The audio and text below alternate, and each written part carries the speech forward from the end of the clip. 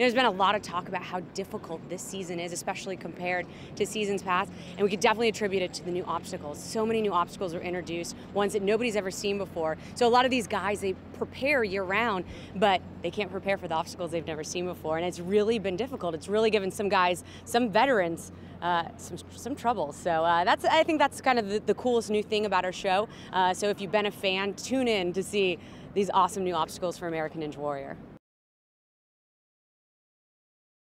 So here we are in Las Vegas. It's season 5 finale, Mount Midoriyama here on American Ninja Warrior. And it's awesome because we have not only the names that you're very familiar to seeing if you are a fan of our show, a lot of the veterans, but a lot of newcomers, rookies, guys who really came out and set the tone in our qualifying city competitions. So, I mean, this is the holy grail. This is our Mount Midoriyama, as you would say, right? I mean, this is where it all gets laid on the line, and I really do believe that we have our first American Ninja Warrior here tonight.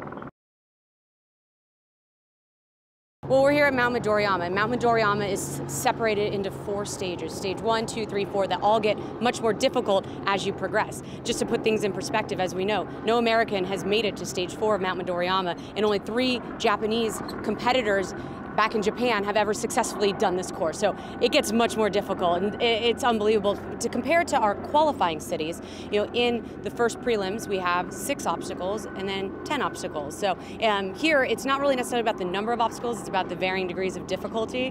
And I tell you what, if we can see someone get to stage 4, which I think we are going to see, we are definitely going to be in for a treat.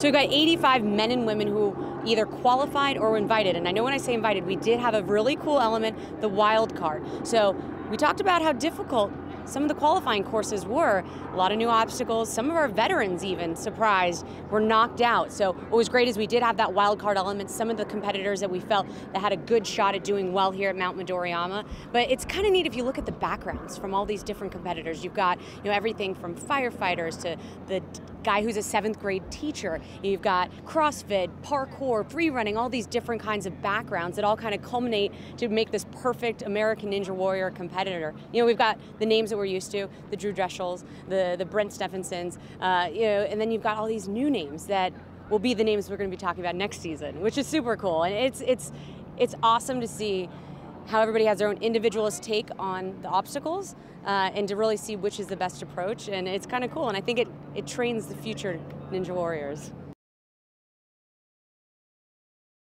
You know, here at Mount Midoriyama, not only are the obstacles difficult, but we've got the time element involved. So, you know, interesting when you think about strategy, the competitors I think do really well are the ones that have good body weight ratio for grip strength. You know, they can hold their own body weight, not too tall, not too big, not too heavy, but really, it doesn't really matter because what might be good for one obstacle could be completely different for another. And that's where you kind of have to come in well-rounded.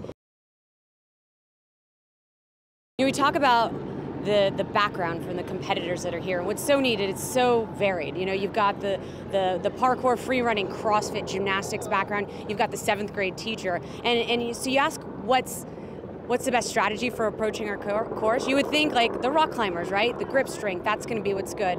Or you take a gymnastics, they know how to hit the mini tramp. But what is so great about our obstacle course and what makes it the most difficult obstacle course in the world is that you got to be good at it all. You know, you might be good at the trampoline because you're a gymnast, but if you don't have that grip strength figured out, you're not going to make it past the ultimate cliffhanger. So that's what's so cool is that you have to be well-rounded, and really, you never know what you're going to get. And so that's where the 7th grade teacher who maybe doesn't have a background in anything but is just kind of well-rounded, he could be our first American Ninja Warrior. That's what's so cool. You never know. Could be the guy sitting at home on the couch right now. He might be our next American Ninja Warrior next season. It's really cool that really people can sit at home, they can be inspired, they can go out, they can train, and they can actually compete on the show.